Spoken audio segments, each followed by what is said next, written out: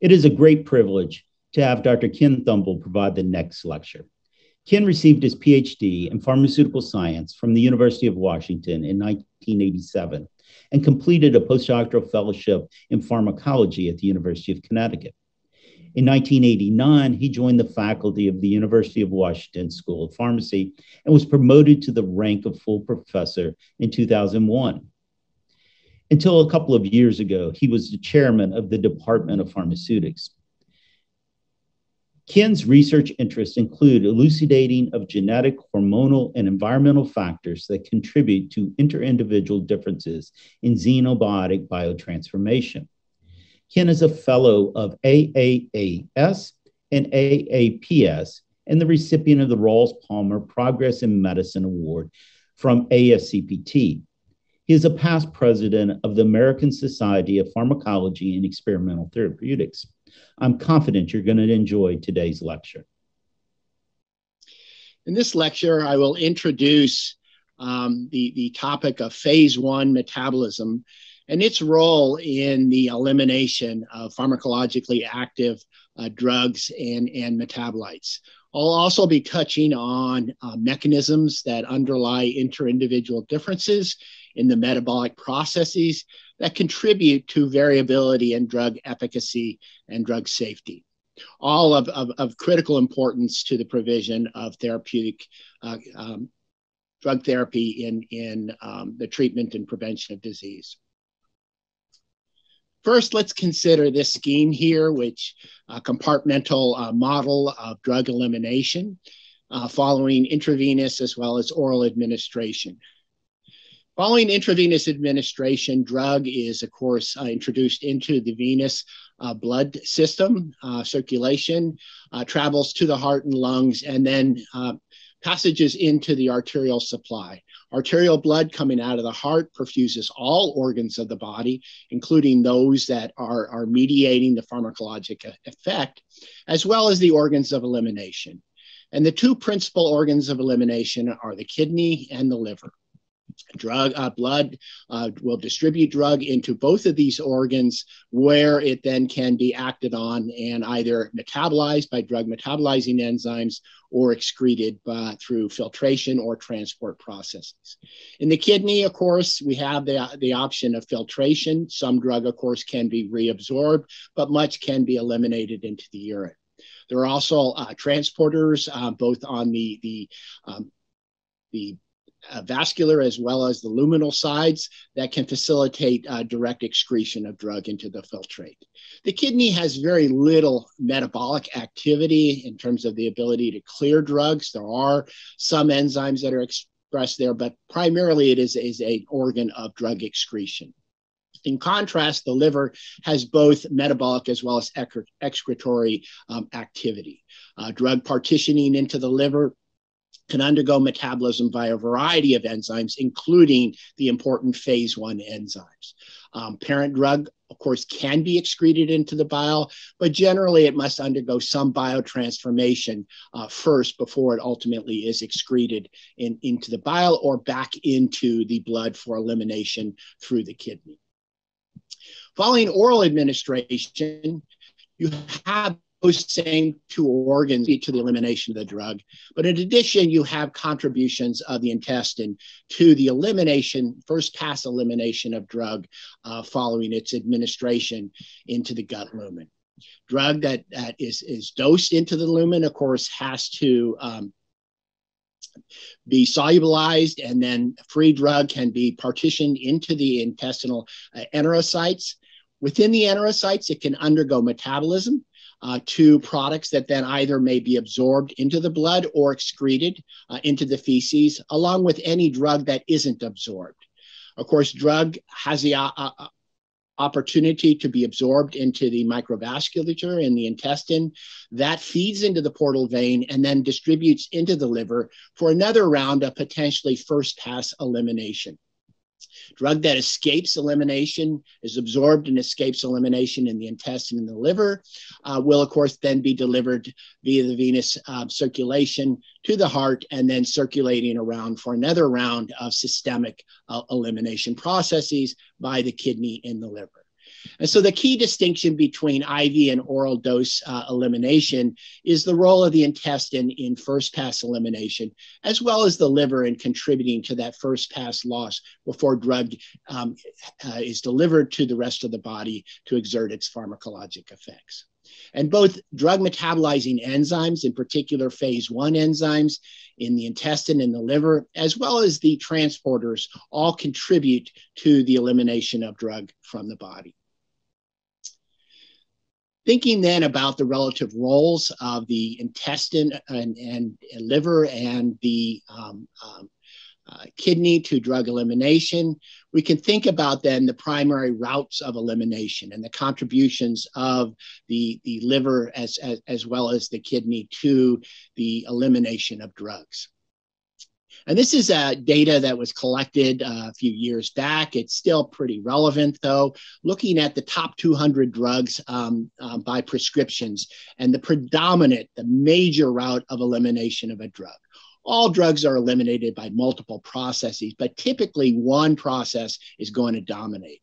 And of those top 200 drugs, one can see that the primary predominant route of elimination is through hepatic elimination.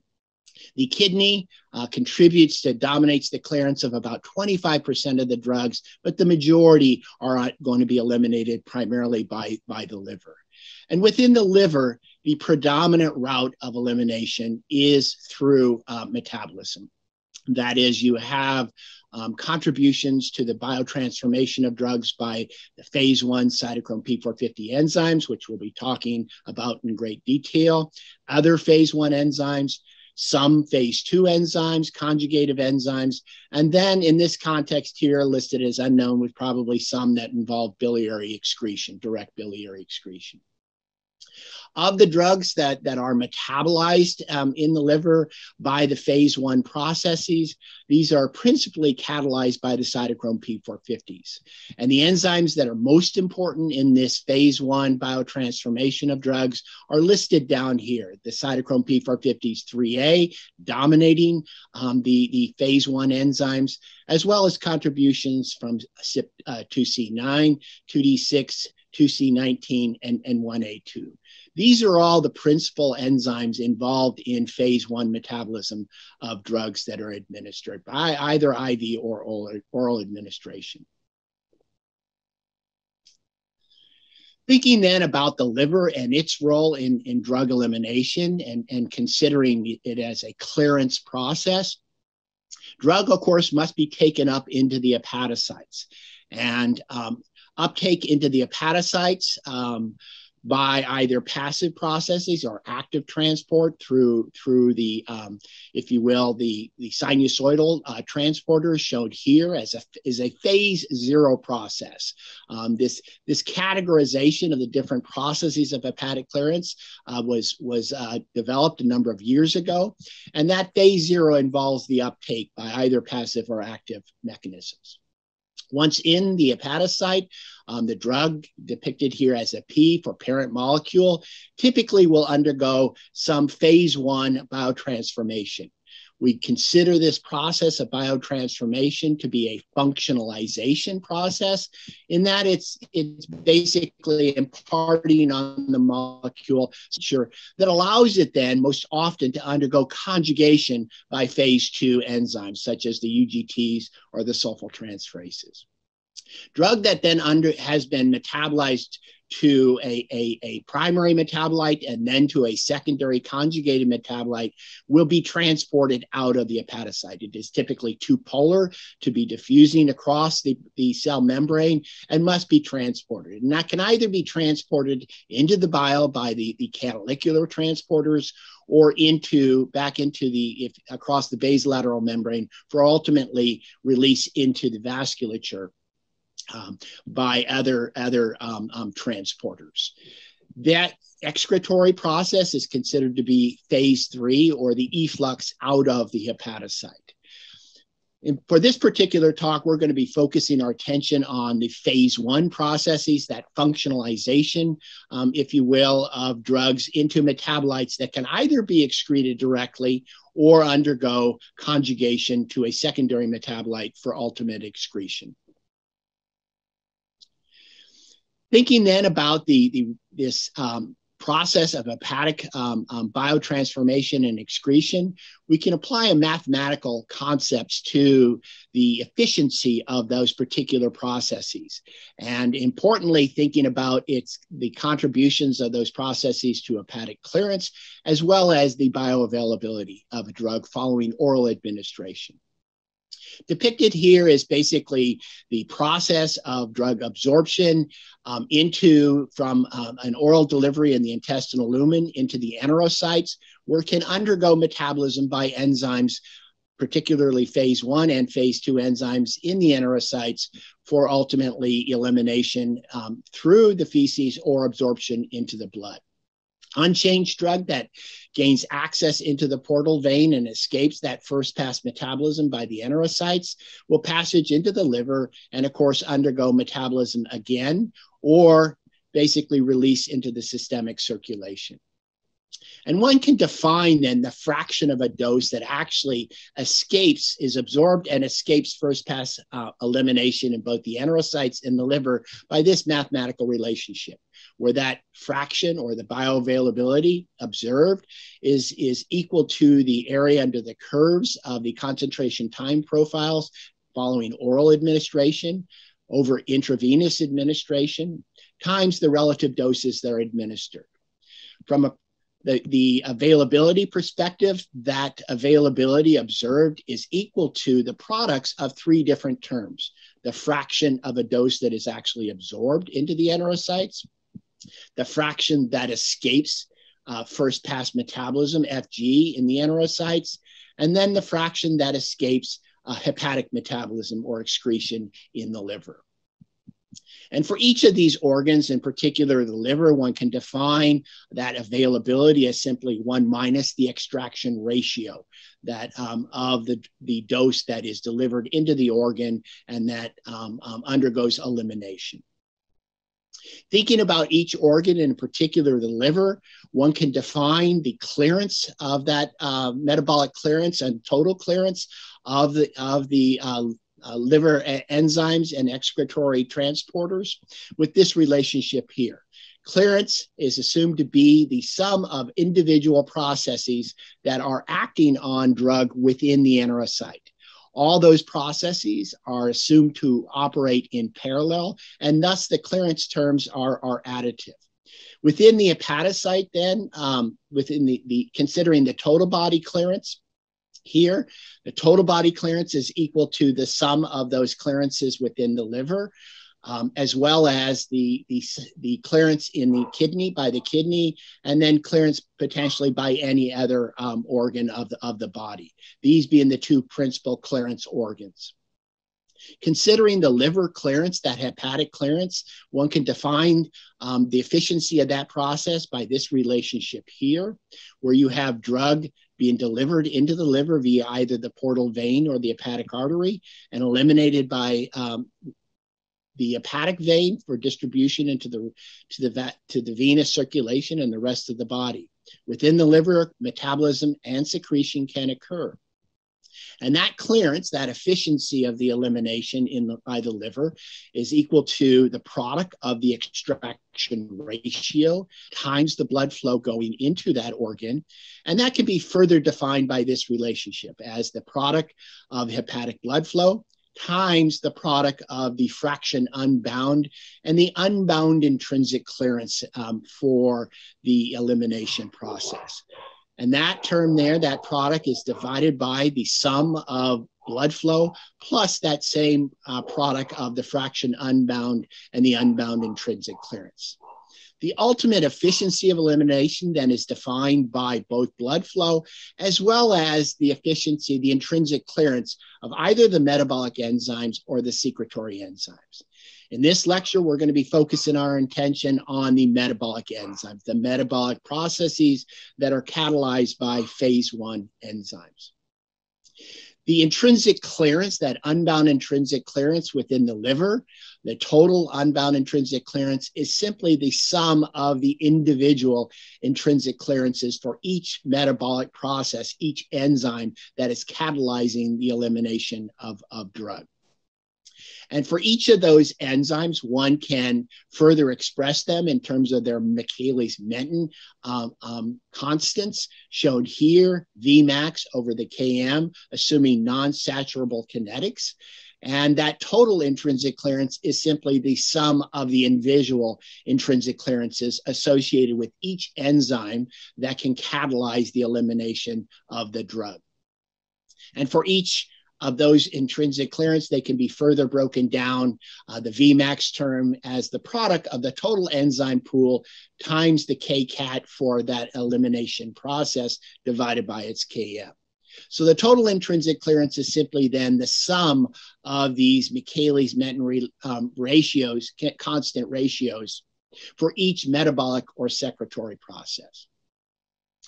And so within the liver, then, there are multiple enzymes, and some of those, maybe only one, maybe two, maybe three, will be involved in the biotransformation of a drug that is presented into that organ. The enzymes that are available for metabolism are quite large. There are multiple different enzymes. The phase 1 enzymes being the dominant ones, and the cytochrome P450s being the dominant phase 1 enzymes. The liver, though, contains other drug metabolizing enzymes. In fact, almost all of the enzymes that are found in the human body can be found in significant concentrations within the liver. A few exceptions: CYP1A1, an enzyme that is expressed predominantly extrahepatically, as well as a couple of the UGTs that are found only within the intestinal enterocytes. The intestine has a considerable array of drug metabolizing enzymes, including these phase 1 enzymes up here, the cytochrome P450s. However, the dominant form that is expressed in the intestine is the CYP3A form, CYP3A4 and CYP3A5, with a little bit of contributions from the 2C forms, 2C9 and 2C19. Other enzymes are expressed only weakly, except perhaps CYP1A1, which can be expressed in significant levels following exposure to polycyclic aromatic hydrocarbons, which are typically found in cigarette smoke. So cigarette smoking can induce CYP1A1 in the intestine. The other enzymes that are found within the intestine are the UGTs, several of the major forms of the UGT1A family, as well as the 2B family. And of course, other conjugating enzymes, the sulfaltransferases, glutathione S transferases, the NATs, and the important carboxylesterases, which act on prodrugs that then must be hydrolyzed to release active molecules that then are delivered to the body for their pharmacologic effects. Thinking then about each cell and the localization of these phase 1 enzymes within the enterocyte or the hepatocyte, one can look at this particular illustration here to identify within the cell the organelles in which these enzymes are concentrated. And for the cytochrome P450s, as well as FMO and other phase 2 enzymes, these are predominantly localized within the endoplasmic reticulum. The endoplasmic reticulum, of course, is also referred to as the microsomal fraction. This is basically sphericals of the ER that are formed following disruption of the cell membrane on isolation. Those microsomes contain the P450s as well as FMO and some of the carboxylesterases and even some of the conjugating enzymes such as UGTs. The other site of drug metabolizing enzymes is the cytosol, basically the aqueous environment that sits, that perfuses the entire intracellular domain. And within the cytosol, you have other phase 1 enzymes like aldehyde oxidase, but also conjugating enzymes like the sulfaltransferases and the N-acetyltransferases. Mitochondria typically doesn't have drug metabolizing enzymes, shown here. But what is found in there is the monoamine oxidases, which is sometimes involved in drug metabolism, but infrequently.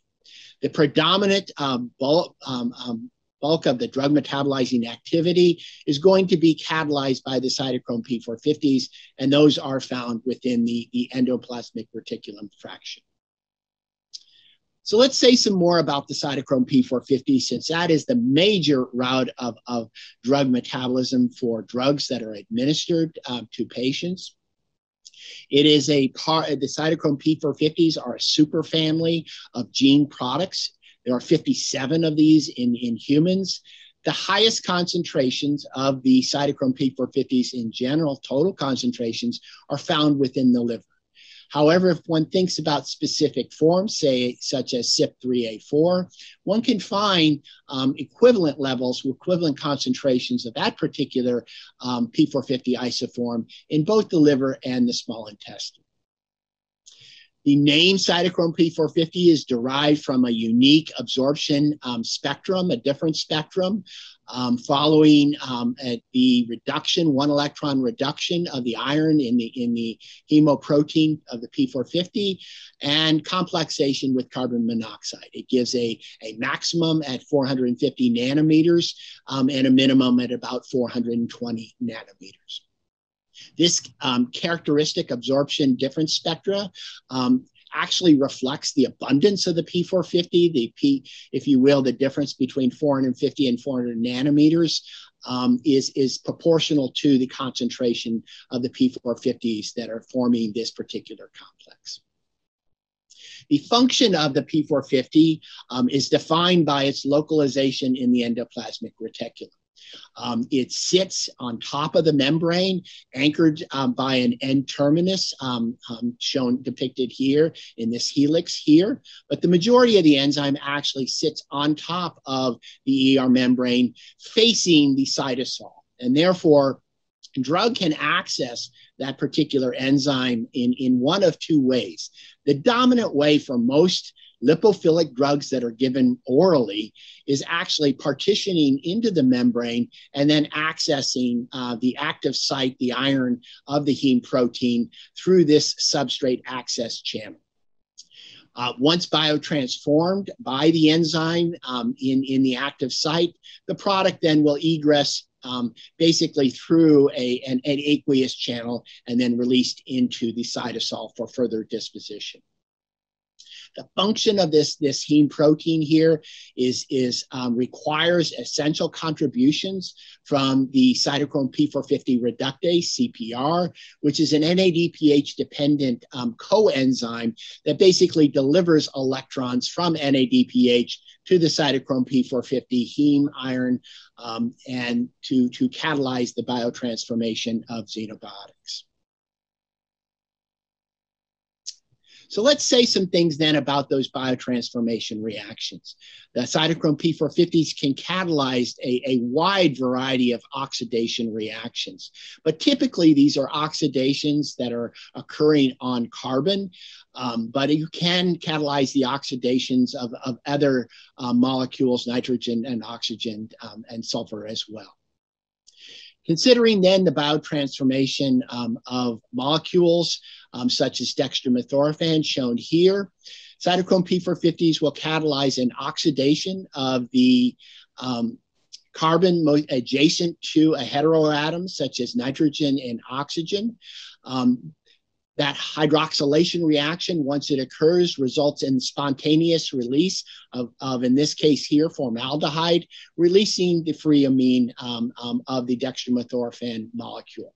Cytochrome P450 3A4, and this is predominant enzyme catalyzing this particular ND alkylation reaction. Another P450, CYP2D6, catalyzes an O-demethylation reaction that is initiated by oxidation of the alpha carbon adjacent to the oxygen atom. These N-dealkylation and O-dealkylation reactions are very commonly found for many drugs that are therapeutic agents that are used to treat diseases. Another common type of oxidation reaction that P450 enzymes can catalyze is the hydroxylation of aromatic molecules, typically in the para position to the substitution. So one can see, as shown here, in the para-hydroxylation of diphenylhydantoin or phenytoin, a reaction that is catalyzed predominantly by CYP2C9 with a little bit of contribution from CYP2C19. Again, aromatic hydroxylation is a very common type of biotransformation reaction. In this particular example here with phenytoin pair hydroxylation, it illustrates the regioselectivity, that is the para position, it's the preferred site of hydroxylation, and then it generates a chiral metabolite here as a result of stereoselective biotransformation.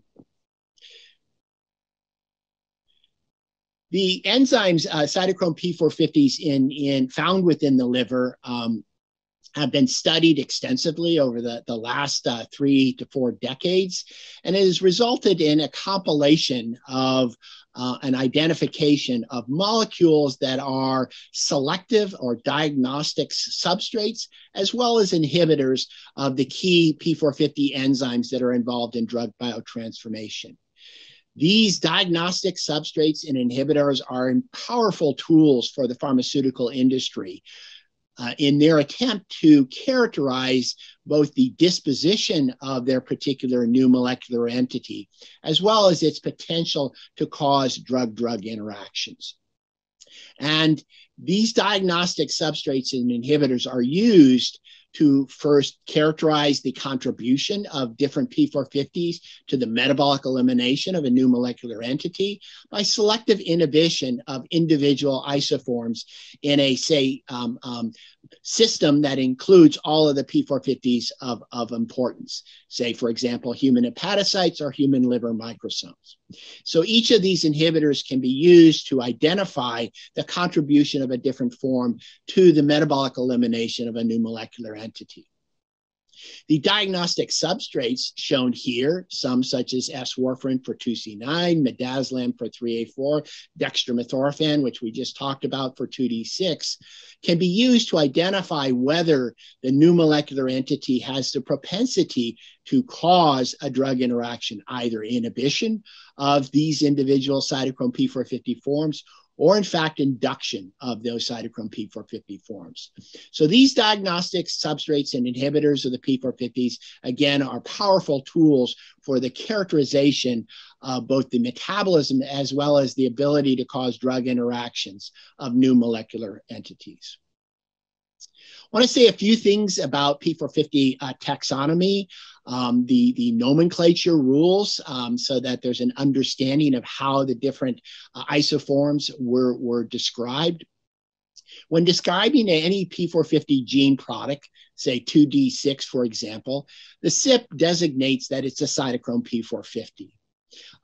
The first Arabic numeral here identifies or designates the P450 family in which it is found. And then the capital letter that follows designates the subfamily. And finally, the last numeral here distinguishes the individual gene product within a particular subfamily. Now, classification within families and subfamilies is based on amino acid sequence homology. How similar are two P450 isoforms amino acid sequence to each other? P450 sequences that are greater than 40% are going to be found within a given family. If they're less than 40%, then they're going to be placed into different families. So it's possible that a P450 could end up within a unique family all by itself if it had no similarity to another. The drug metabolizing P450s in humans are all found within multi-gene families and subfamilies. Classification within a subfamily is based on a homology that is greater than 55% identity. And within this particular subfamily of the human P450s, it can range from that limit of 56% to as great as 98% amino acid sequence homology. And so they can have very, very close similarity or less similarity based on those amino acid sequence. Finally, when thinking about the fact that there are genetic variations within all the drug metabolizing enzymes, including the cytochrome P450s, those individual allelic variants are designated by the star depicted here following the last numeral, and then a numeral that indicates the particular allele for that particular enzyme or gene product. In this instance here, CYP2D6, a common genetic variant, is the STAR4 variant, which results in loss of function of the P450 enzyme. Saying some things about where the P450s that catalyze drug metabolism in the liver fit within the full compendium of cytochrome P450s. The three families that are involved in drug metabolism, 1, 2, 3, are shown here, but most of the cytochrome P450s in the human body actually catalyze the same types of oxidation reactions, but of endogenous substrates, fatty acids, vitamins, bile acids, as well as steroids. So most of the P450s in humans are involved in these endogenous biotransformation, which have important cellular functions in maintaining homeostasis, rather. And these three here are those that are involved in biotransformation of xenobiotics, including drugs. Each of the enzymes that are involved in drug metabolizing, including the cytochrome P450s, exhibit significant inter-individual variability in terms of the abundance of those enzymes within an individual's liver or small intestine. That is basically a characteristic of all the drug metabolizing enzymes, is this tremendous inter-individual variability. That variability is a consequence of two factors. A major source of it is the regulation of the genes that encode the P450 proteins. This involves both constitutive processes, that is regulation by molecules such as steroids, even growth hormone, other hormones throughout the body, which exert effects through modifying the activity of transcription factors and gene transcription. The abundance of these enzymes, drug metabolizing enzymes, can also be influenced by xenobiotics, which exert their effects often through activation of various transcription factors. Variability in the abundance of drug metabolizing enzymes can also be exhibited by post-transcriptional mechanisms, particularly the involvement of microRNA, which influences the translation process. And then less well understood is epigenetic phenomena such as methylation, which can also regulate gene transcription processes. And finally, there can be variability in the protein clearance processes, principally by proteasomal as well as lysosomal mediated protein degradation. And then lastly, of course, we have genetic variation, which affects both the synthesis of an enzyme as well as its degradation, which both can also contribute to variability in enzyme abundance. I wanted to show this example of the variability in enzyme abundance is with a major hepatic enzyme, CYP2C9. This is data collected from a combined liver bank at the University of Washington, as well as St. Jude Children's Research Hospital. Depicted here is basically the frequency of different abundances of CYP2C9 protein, expressed here as picomoles per milligram of microsomal protein, quantified by an LC-MS method. And you can see here it is distributed in a somewhat unimodal, skewed pattern.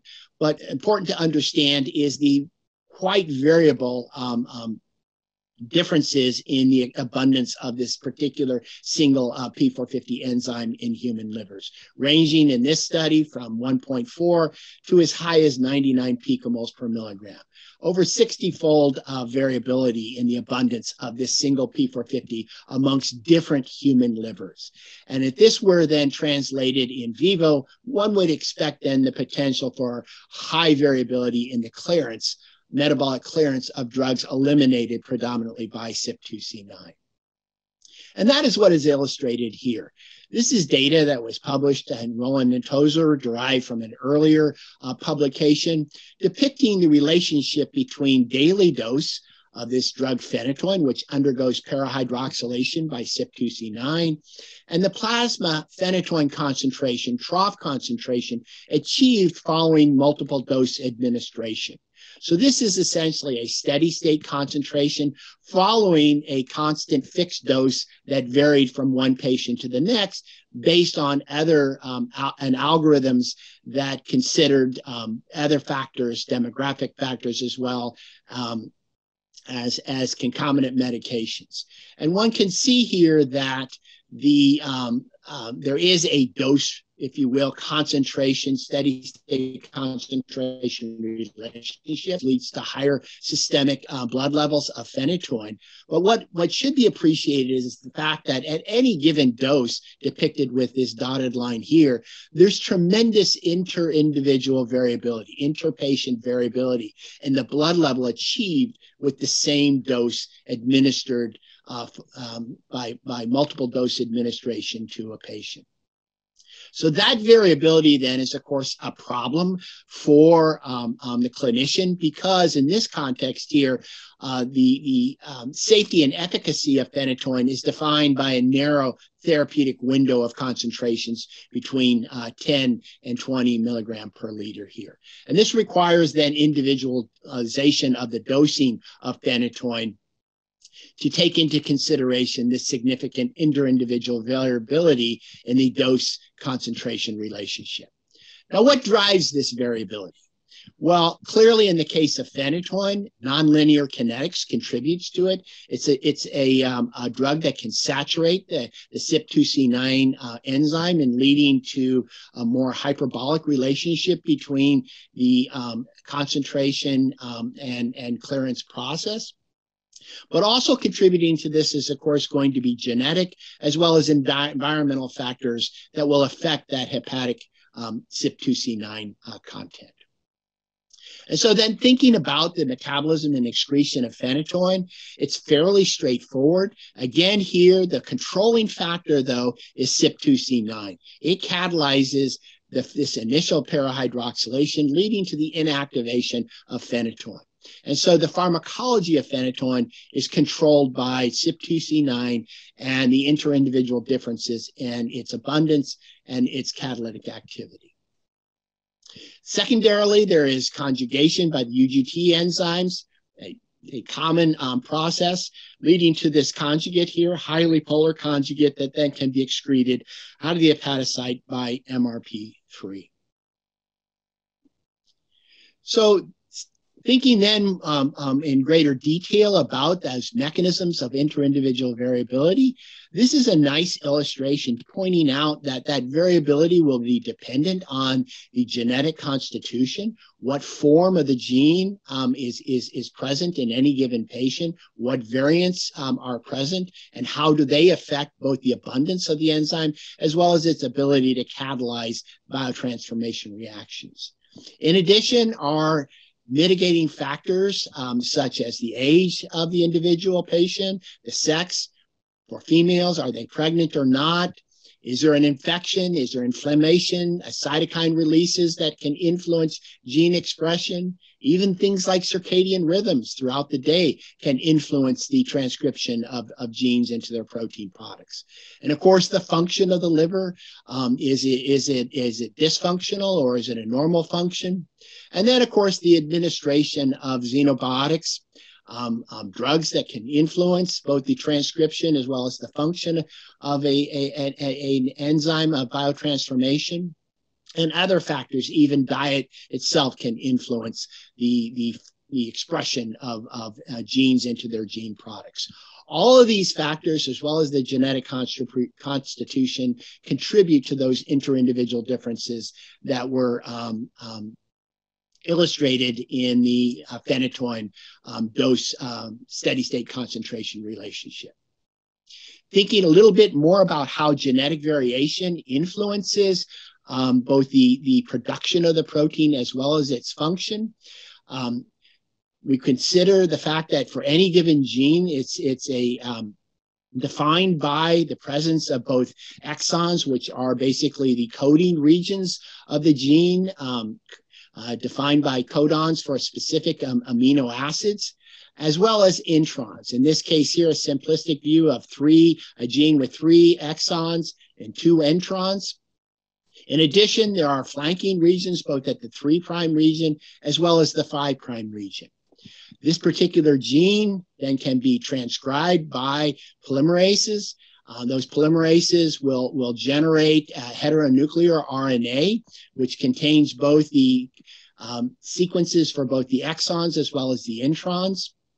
That heteroRNA is then undergoes splicing by the spliceosome to convert it into a mature RNA, which now basically encodes the particular protein, and that translation in the ribosome.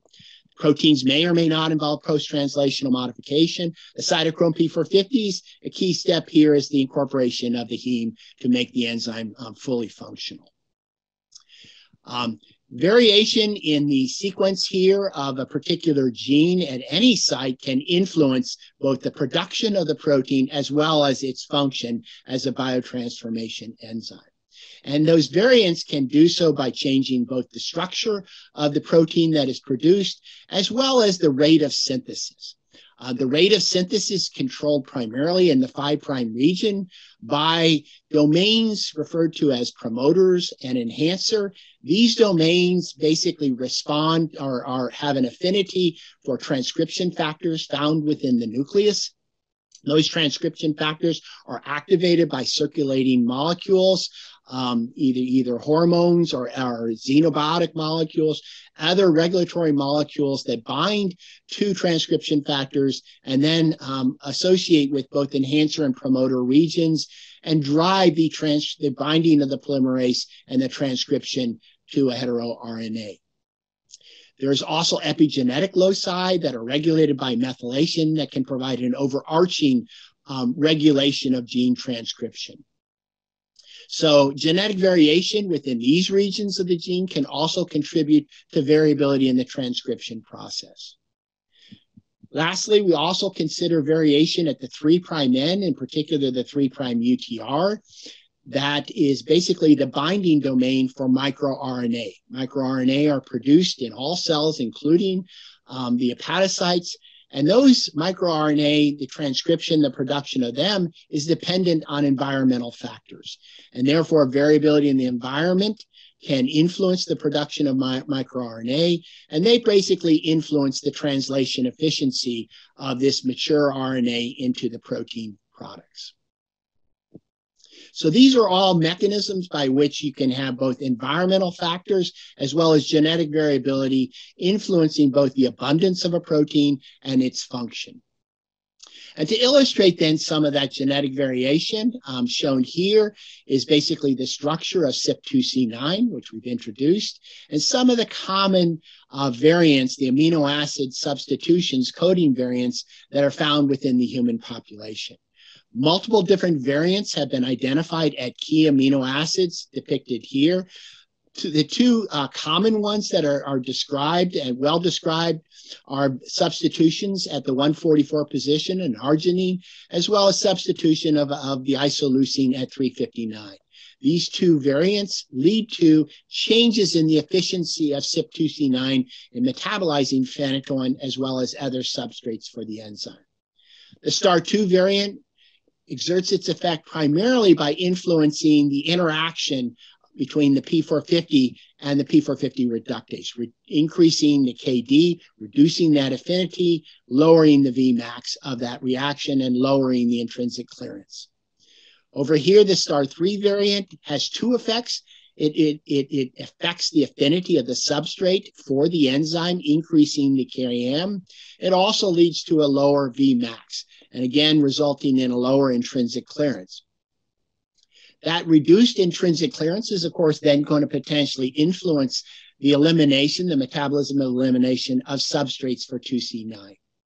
Two substrates commonly used, diagnostic substrates, phenytoin and the production of this product here, parahydroxy phenytoin, as well as warfarin, S-warfarin, and the 7-hydroxy hydroxylation, both catalyzed predominantly by CYP2C9.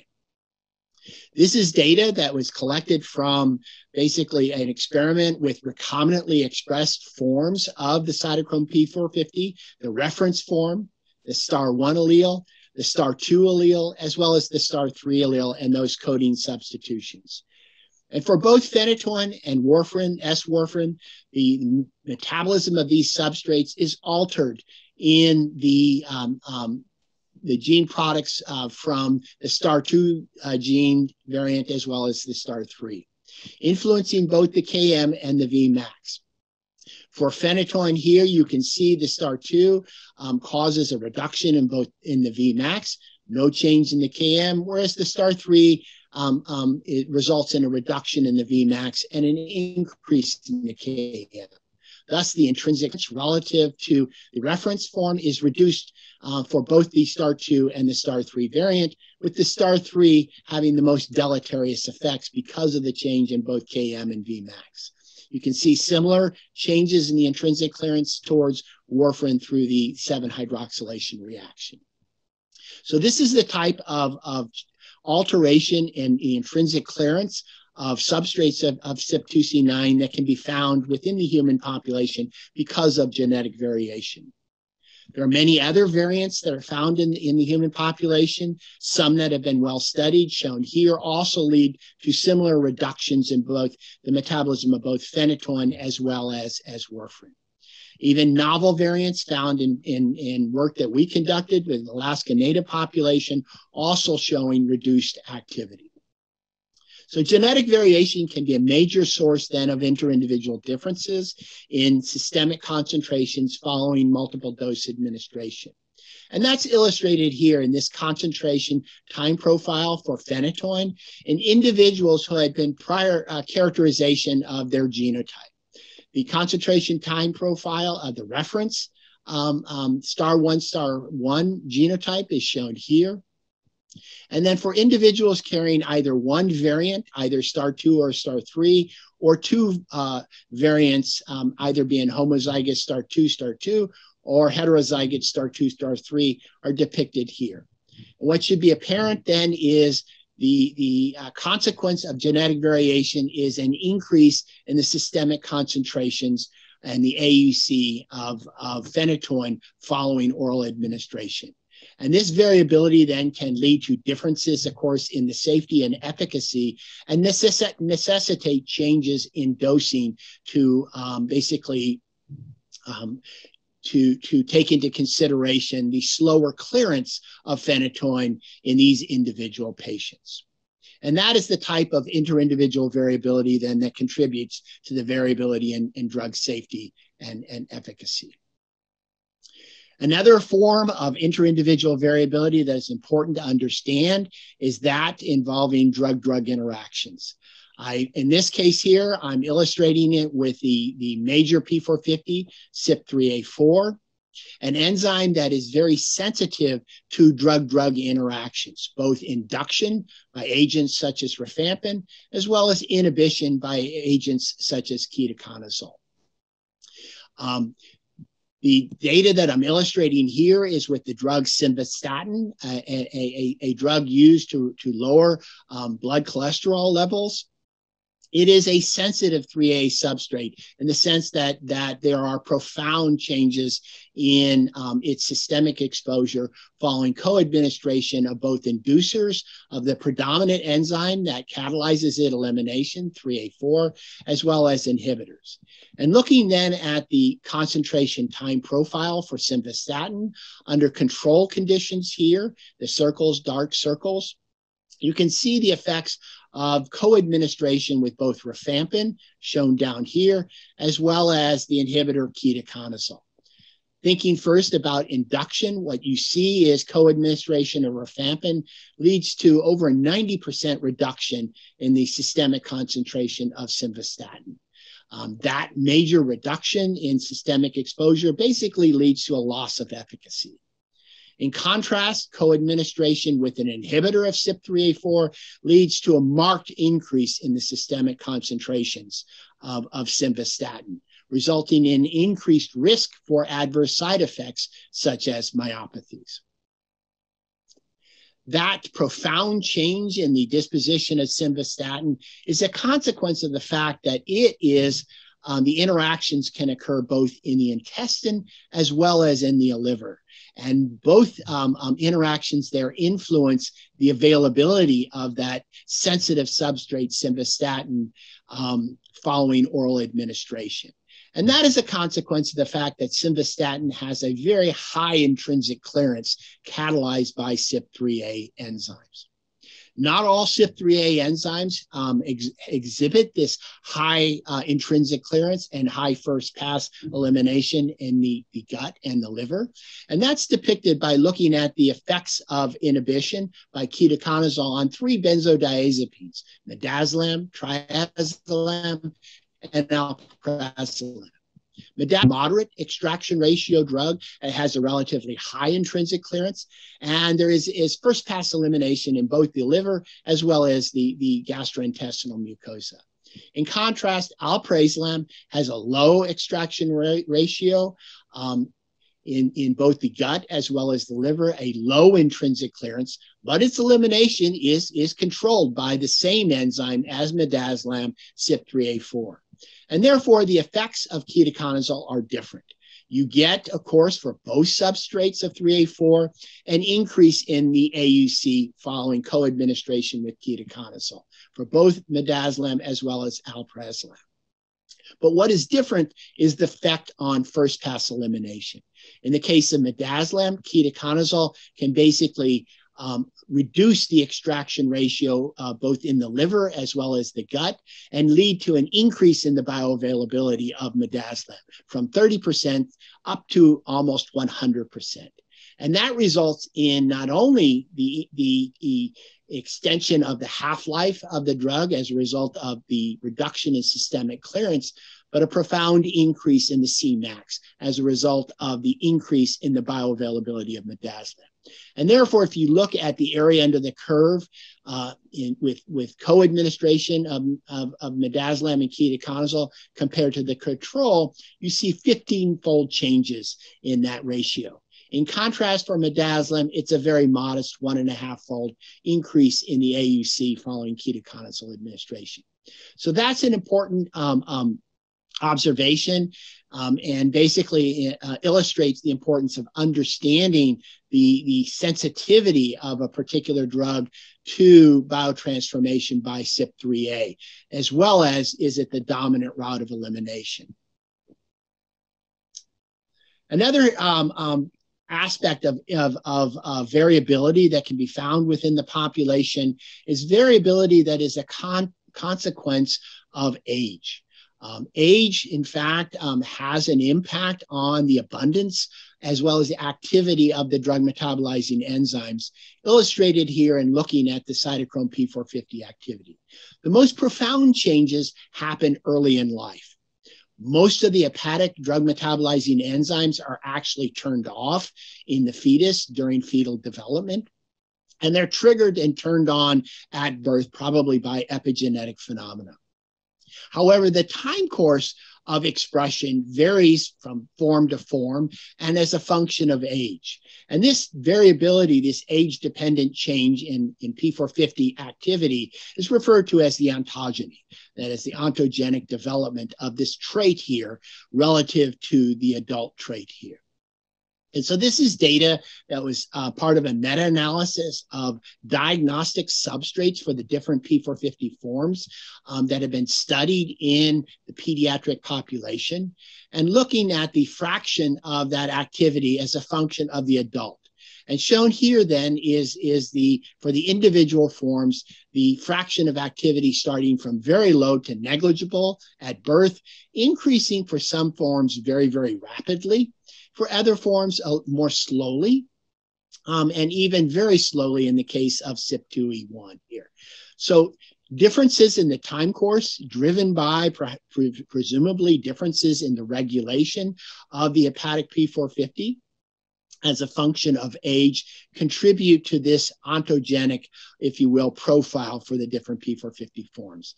And of course, this is a very important from therapeutic perspective of understanding this time course when thinking about how to dose drugs that are predominantly eliminated by one P450 form or another.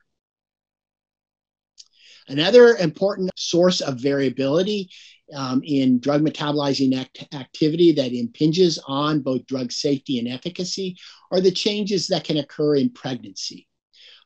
Pregnancy is a very profound state in a woman involving, of course, many changes that are mediated for the development of the fetus. But there are also changes that occur that influence the disposition of a drug. A few of them are illustrated here, changes that can affect gastric emptying, cardiac output, the extracellular fluid space that drug can distribute into, even the fat compartment that drug can distribute into. For drug, obviously, it's the changes that happen in the kidney that are important, influencing renal clearance. And then in the context of this talk here, it's the changes in P450 as well as UGT activity that can occur in the liver during pregnancy. And that's illustrated here with a substrate, a diagnostic substrate of CYP3A, midazolam. The studies that have been conducted typically because pregnancy is unpredictable by comparing the disposition of a probe drug like midazolam during pregnancy, illustrated here in this concentration time profile, and comparing it to the postpartum period where the baby has been delivered, and then presumably the woman's liver function and regulation is returning to a baseline. And what's shown here is the increase in midazolam that occurs following parturition and with lower AUC following a fixed dose of midazolam during the pregnancy period. This, of course, then implies that there's an increase in the midazolam oral clearance, or CL over the bioavailability of midazolam. And that increase has been attributed to an upregulation of P453A by hormones released during pregnancy, in particular progesterone, as well as potentially placental-derived fetal growth hormone. There are many other changes that occur for other P450s during pregnancy that are also as profound. And there are some P450 activities that are actually decreased during pregnancy. Finally, just a few things about other sources of interindividual variability during drug therapy. Of course, one needs to think about the function of the liver itself. And the impact that liver disease can have on those metabolic activities. As healthy functional tissue in the liver is replaced as a consequence of disease, in particular during the most severe stages of cirrhosis, you generally will see a reduction in the abundance of liver enzymes as well as their activity, their intrinsic activity. And this leads then to reduced ability to eliminate drugs by the liver. There are also reductions in the functional blood flow to the healthy hepatocytes that remain in liver disease, and that also contributes to a reduction in clearance. Other changes that can influence the disposition include changes in protein binding. The disposition of both oral and as well as parenteral or IV doses of both low and high extraction drugs are going to be influenced by liver disease. Of course, the degree to which those activities are affected is a consequence of the severity of the liver disease itself. Depicted here is basically the clearance catalyzed by different cytochrome P450s towards probe substrates of those enzymes, with increasing severity of liver dysfunction to the point of either hepatic decompensation or the most severe hepatic renal syndrome, which will lead to death. And what you can see here is that all P450s decline as a consequence of these decrease in hepatic function, but they do so at a different rate. CYP2C19 seems to be the most sensitive to early changes in hepatic function with mild liver disease, whereas others like CYP2E1 are basically somewhat resistant and only decline in function with the very, very end stages of liver disease. Others fall in between to varying degrees. And so it's important then to understand that the change in the metabolic activity that is going to occur as a consequence of decreased liver function, but also that the time course is going to vary depending on which enzyme is catalyzing the clearance of a particular substrate. And so, and finally, then summarizing this introduction to phase 1 metabolism. First, that phase 1 metabolism is the predominant route of drug clearance and first pass elimination, contributing to the elimination of a majority of the drugs that are on the therapeutic, are on the market today for the treatment of disease. Those enzymes are localized primarily in the liver and the small intestine, both contributing to first-pass elimination, and of course the liver contributing predominantly to the elimination following of drug in the systemic circulation. The P450s are the dominant phase 1 enzymes. There are multiple forms of cytochrome P450 drug elimination. They have significant differences in abundance, both in the liver and the intestine. And that's a consequence of both genetic factors, as well as age, sex, and transformations during life cycle, and then, of course, disease. Lastly, there are a variety of exogenous sources of inter-individual variability that can affect both the abundance of a drug metabolizing enzyme and its intrinsic activity. In particular, enzyme inhibitors and inducers, with CYP3A4 being the most sensitive of the cytochrome P450s to these effects because of the fact that it's expressed in both the liver and the small intestine, and for sensitive substrates can contribute to extensive first-pass metabolism. But there are a lot of other factors that contribute to that variability, even things as simple as light-dark cycles, and diurnal variation, even solar cycles that influence the abundance of molecules such as vitamin D that regulates cytochrome P450s like 3A4. And lastly, a not well understood domain of epigenetic changes that happen as a consequence of the life cycle, as well as the effects of foreign molecules and disease states on the expression of the drug metabolizing enzymes. And so with that, I want to conclude this presentation and introduction to the phase 1 metabolism of drugs and xenobiotics. Thank you.